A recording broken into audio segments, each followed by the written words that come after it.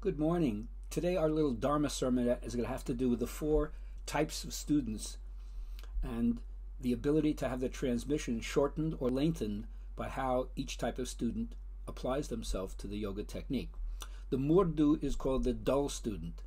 They come to yoga class and no big deal. They didn't connect to the technique, or they didn't connect to the teacher, or they're not really ready for this, so they can take it or leave it, and most of the times they leave it. Then you get to the Madhya, or the average student.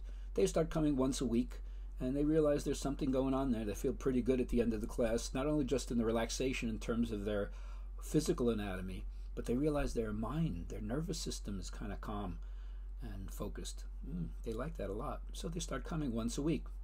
Maybe they even buy a prop to do some home practice. But then you get to Adimatra. Now you have the keen student, the person who not only comes once a week, but is starting to read some yoga philosophy, and they realize that off the mat is really, really important to pay attention, to become conscious, to stay woke.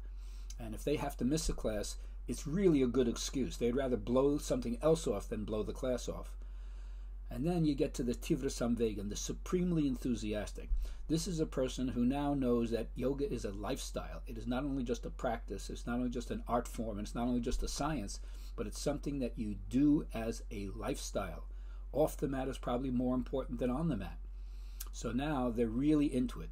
They're studying, they're practicing at home, maybe taking a workshop with a senior teacher or a special guest who comes to their studio, and now they're living, thinking, breathing yoga.